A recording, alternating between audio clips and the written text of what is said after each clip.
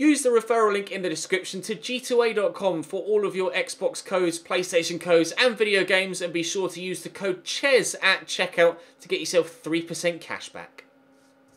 Hey guys, welcome to episode 13 of Season 2 here at Fulham. We're in the January transfer window. Thanks to our pretty terrible form recently, we are out of the top 4. One game away from the halfway stage of the season. Still very much in contention for a top 4 spot. Moving further away from a potential title challenge. But with regards to transfer window, I've not too much available to me. About 20 to 22 million pounds depending on the wage demands of any player that we decide to go for. It isn't that much at all, to be fair. I've got some players on the transfer list that I'm trying to move on, including Rui Fonte. It's high wages for a number of players here. Fonte on 78, 85 for Johansson, 54 for Ream and 52 for Odoi. But I've had multiple offers for Ream and Odoi and they just don't agree contract terms with anyone that wants to buy them. It's infuriating. Johansson, hopefully we'll get a bid in for him. We'll be able to move him on. And Rui Fonte, I've literally just put him on the transfer list at the beginning of this episode. So hopefully we can move him on as well. With regards to shortlist, they still only have Luciano Vietto left from the in real life signings that I would like to make in this save. There are a couple of others that they made in real life that I'm not going to do in this save, like bringing Mitrovic in full time. Sergi Rico, the goalkeeper they signed on loan, I'm not going to sign him either. But for the time being, I can't get Luciano Vietto because it says that he's recently joined the club, even though he hasn't. So he's unavailable for purchase. And I can't think of anyone off the top of my head that I want to sign right now. It's a question of squad depth. We currently have enough squad depth. We just don't have the quality in depth. So it's a case of just replacing people in certain positions. So it's a sell to buy. There's no point buying someone at present with the money I have available to me because I can't afford a player that is really going to be an improvement on anyone that I've already got in any given position. The board is starting to get a little bit antsy about my lack of playing Timothy Fosu-Mensah. As you can see, they want me to either start to use him or send him out on loan. So what I'm going to do is actually start to use him. Cyrus Christie has been a very good servant for me, but Fosu-Mensah is higher rated. So a quick stat comparison. Physically, Fosu-Mensah has him beat. Technically, Cyrus Christie is the man that is a little bit better on the ball, but in the tackle, Fosu-Mensah is better. And as a defender, you want to be better defensively first. So that's why I think we'll go with Fosu-Mensah over Christie, starting for the foreseeable future. We'll see if we can improve his morale, and then hopefully he'll want to stay longer term. With regards to any potential signings, I'm going to need to raise more funds first. But like I said, there's no point buying someone for the sake of buying someone because they're not going to be good enough to warrant having at the club. Cabano is a player that I would consider letting go, but he's on 80 grand a week, which is a lot of money. Then I could improve my rotation wingers. That's somewhere I definitely could improve. But do I need to improve them? We've got Charlotte and Ryan Sessegnon as my current starting wingers. Then we've Cabano and Aite as my backups. Now I could definitely do better than Cabano. Definitely. So let's negotiate, especially considering he's on such a high wage. I could always move some money across and try a little bit to improve the overall financial transfer budget wise rather than relying on the wages. 7 million is what they've offered. If you'll give me 8, I'll almost certainly sell him. They'll give me 7.4. If you give me 7.8, I'll most certainly sell him. And they'll settle for 7.8. Okay. Well, it looks like Cabano might be leaving us, meaning I'd then be looking for a winger. I'm not really looking. There aren't any areas where it's glaringly obvious that I need a new signing. So it's a very difficult position to be in. Now, Tom Kearney is a fan favourite at Fulham, and he is one of my better players, so I'm going to reject that deal. Although I would consider replacing him in the starting lineup with someone that's better, of higher quality, but I don't want to replace him in the overall squad. That's kind of where the sale or potential sale of Johansson could come in. And if I sell Johansson, then I could buy a replacement first team replacement for Kearney and drop Kearney to the bench. However, if Cabano leaves, then he's going to be the man that I look to replace. So we're at a difficult crossroads at the minute with regards to side. It depends who leaves as to who comes in, position-wise. Looks like Cabano's going to leave. If Cabano does go, then I shall replace him position-wise. But we'll just have to wait and see what happens. Let's jump in now to the game against West Ham. See if we can't get 3 points. Adrian starting in goal for West Ham. They're going 5 at the back. Lang, Benatia, Diop, Reid, Masuaku. That's a strong and physical backline. Obiang and Julian Weigl at CDM. Lanzini at cam with 2 up top. Those being Javier Hernandez and Marko Arnautovic. That is a strong team to play against. Brian. Well, he's making the run there, Seri. So it seems only logical to try and use him. Perhaps slightly fortunate that the ball found him. That ball was meant for Ryan Sessegnon. We've given it away. Anguissa will try and win it back. I'm tugging at the shirt, trying to get the ball off Lanzini here, but he's just too fast. Julian Weigl. Chicharito to Weigl again. Lovely ball out wide there to Masuaku. Floated into the middle and Chicharito heads over the bar. Or is it a corner? No. A miss from the Mexican. Here's Fosu Mensah on the run from right back. Out there to Sherlock. Looks to play the 1-2, but Masuaku's stayed with the German. Seri will get the ball out wide here to Brian. And Sessegnon was just offside at the moment I wanted to play the pass, but Seri in space. Oh, Masuaku's just too strong for him. Jean-Michel Seri was certainly in the best position to shoot there, but he just couldn't get the ball under control thanks to the attentions of the very strong wing-back that was with him. Cutrone turns. Oh, that's in, surely. Oh, what a wonderful finish from Patrick Cutrone. Fulham 1, West Ham 0, as we should have scored through Seri. We have scored through Patrick Cutrone, and that's one of the best goals he's scored all season long. He's banged a couple in like that and come close, most notably against Chelsea actually in the last episode, from distance, but that is gorgeous. Slightly fortunate with someone the size of Diop in front of him that went through his legs, but keeper no chance. Look at that. Perfect trajectory. What a goal. 1-0 Fulham. Inside to Seri. And the corner to Cutrone. Well, if you're going to back off me, I'll do it again. This time, Issa Diop able to get the block on it. And it's up for a corner only. They learn their lesson, West Ham. Seri with the delivery. Underneath this could be Cutrone again, actually. But headed away by Pedro Obiang. Varnier will keep it in. And just knock it back to maintain possession. See the ball on to the far side. There's Fosu Mensah. That space. Ryan Sessegnon. And someone in the middle to aim for, please. Or maybe no. Kearney inside there to Seri. Will just reach Cutrone. Kearney's made the run again. He's got some space to move into here, but just the sheer physicality of this West Ham side means that I'm never really very confident when trying to hold the ball up. That's good football though. And Kearney draws a good save out of Adrian. Perhaps could have taken it a pace further, but decided just to make sure we got the ball on goal. Fosu Mensah's header wide of the target. Arnautovic. Back to Weigl. Obiang around the corner to Lanzini. Stepping in, maybe no. Obiang. Advantage played. Weigl around the corner to Obiang again. Does look for Arnautovic. Back to Obiang. And the Spaniard equalises. This is a well-worked move from West Ham. It's a very well-worked move. 1-1 at the London Stadium in first half stoppage time.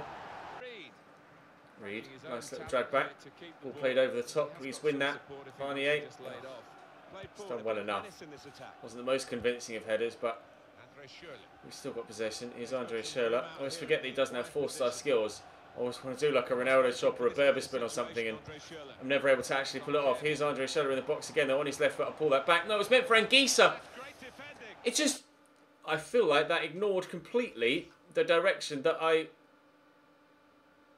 tried to play. It's lovely football. And then when it gets in here, look at that.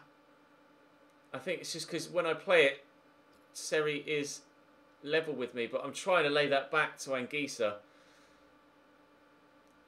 And it's just played it into Seri. I couldn't get the shot off. Oh, God, that's frustrating. Right, can we do something from the corner maybe? Seri with the whip. Anguissa's underneath it. Away. Seri's still there. We'll look for him. Jean-Michel. And Cutrone, good touch. Good tackle by Michael Lang. Counter-attack from West Ham might be dangerous.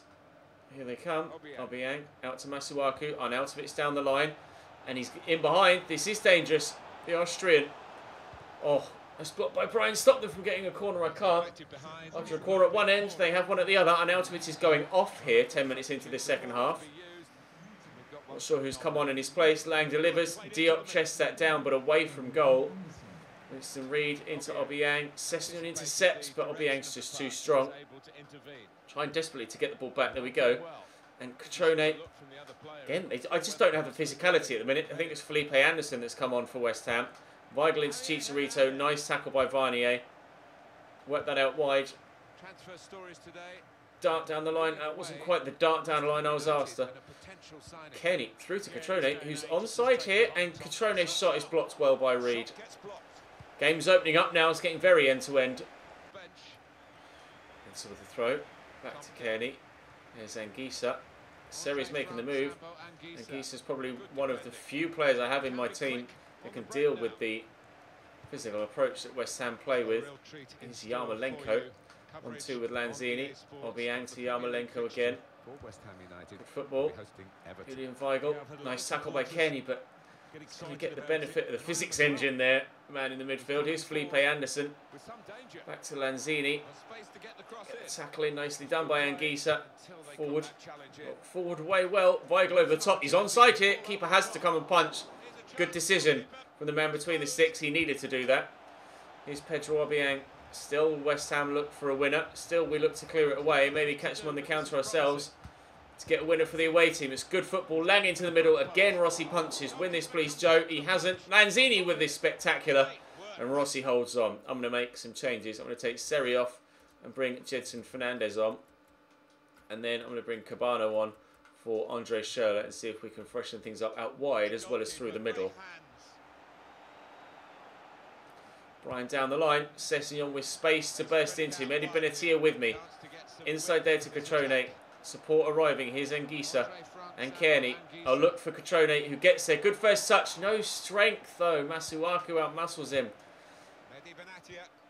I've got players with the strength to hold off players like that, but then they don't have the pace to get into the position to use the strength in the first place. So it's a difficult one right now. That was a poor pass, I have to be honest. 10 minutes to go. Still waiting for my substitutions to be made. 1-1 here, time ticking away. Beang on the run. Seri trying his best to close him down, but tiny little Seri's not going to win it back. Although, to be fair, tiny little Joe Bryan did. Catrone into Kearney, over the top looking for Schürrle. It's a good run, and he's onto it here, Andre Schürrle. He's got Mehdi Benatia with him. He's dancing one way, he's going the other. Andre Schürrle goes solo. Benatia gets the block on it, and it's going to be a corner only. Finally, my changes get made 10 minutes after we tried to make them. Cabano off the bench takes the corner. It's going to drop to Timothy Fosu-Mensah. His shot is tame and calmly blocked. Brian with the throw. Sessegnon back there to Anguissa. Here's Fosu-Mensah quickly round the corner. Catrone again! Catrone again! At the death. 89th minute. 9th or 10th shot of the game. 2 for Catrone. 2 for me. 3 points. Final whistle's gone here at the London Stadium. It's Fulham 2, West Ham United 1. We rebound from 3 straight defeats yesterday to start the transfer window with 3 points. With Wolves next in 48 hours time, which doesn't necessarily help. They've got Watford at home and they're the late kickoff, although I'm pretty sure the extra hour and a half between kickoffs isn't going to make any difference really to their overall fitness levels. Edun is back from Barnet and Luca de Toro is back from Wickham. Wonderful. Can't wait to throw them back into the starting lineup, he says with absolutely no intent whatsoever. I might change up the finishing. I was reading that on Catrone. I might change up the players that I'm training in the next episode or two. As you can see, we're now up into the top 4 again, thanks to that win at the halfway stage of the Premier League season. We're 4th. We're 2 points off 3rd. We're 5 points off 2nd, and we're 7 points off top. Liverpool leading the way. Watford just a point behind us. Today's second opponents, Wolves, are 12th, but only 5 points behind us. It's very, very tight for that 4th spot right now. And we're going to have to be at our best, but I'm also going to have to heavily rotate. Transfer offer for Ryan Sessegnon. If this were real life, that might have to be 84 million to consider accepting. But Ryan Sessegnon stays, I think. Right, Wolves at home next. Here's Wolves. Rui Patricio in goal as expected. 5 at the back. Doherty, Miranda, Cody, Bennett, Douglas. 5-2 Price and Neves. 5-2-3. Martin Odegaard wide right. Diego Jota left. And Benik Afobe up top. Tammy Abraham and Brzezinski on the bench. Brzezinski was decent against me last time we played Wolves, I think. Right. Game on. Here's Odegaard. Back to Price. Ruben Neves. Forward to Benik Afobe. Into Jota. What a finish that would have been first time. Wide of the target, unfortunately for him, but that would have been a hell of a goal if it had gone in. 12 minutes in, 0-0. Corner to Silva. Back to Barry Douglas. Back to Price. There's Neves. Cross to Odegaard. Good save. Corner coming. Corner coming. Can we get rid of it? Ruben Neves to deliver. You expect high quality from him, and you get it as well. Benik Afobe's header knocks wide for another corner off Alfie Mawson. Ruben Neves to deliver again. Another good ball in. Again, Afobe's there. This time wide for a goal kick. Cabano with a throw. In there to Adoy. Short to Johansson. Through the gap nicely. Layout to Fernandes. Oh, what a lunge. I was just about to play that back to... Oh, still somehow Jetson Fernandes just kept going through. He couldn't be stopped. Just bullied his way through. Unfortunately, couldn't keep the finish down. That would have been a hell of a solo effort had it gone in. Nice from Leao. Jetson Fernandes to Leao again. Looking to replicate. Oh, desperately unlucky. Looking to replicate Catrone from the previous game. He got some bend on it. Quite a bit of bend on it. Had the keeper sprawling, but outside of the post only. Cabano. Forward quickly to Rafael Leao. Spins well. Oh, Jetson Fernandes is there. And here's Floyd Aite. Wow. What a save from Rui Patricio. I was certain that was going in the back of the net there from Aite, and fingertip stuff stops it from doing so. Johansson delivers a corner. It's a decent one. Didn't quite read the flight of the ball, the man in the middle, and Benik Afobe might come away on the counter, but Cyrus Christie's put a stop to that. Inside there to Cisse. Bit of space here for Johansson. Into Rafael Leao. Roll the defender. He's done that well, but he can't get this shot off. And Bennett and Cody work it away for Wolves, and we're less than 5 minutes away now from that half-time whistle, and it's still goalless here at Craven Cottage. Price through the gap to Afobe. Here's Silva. Great footwork from Diego Jota.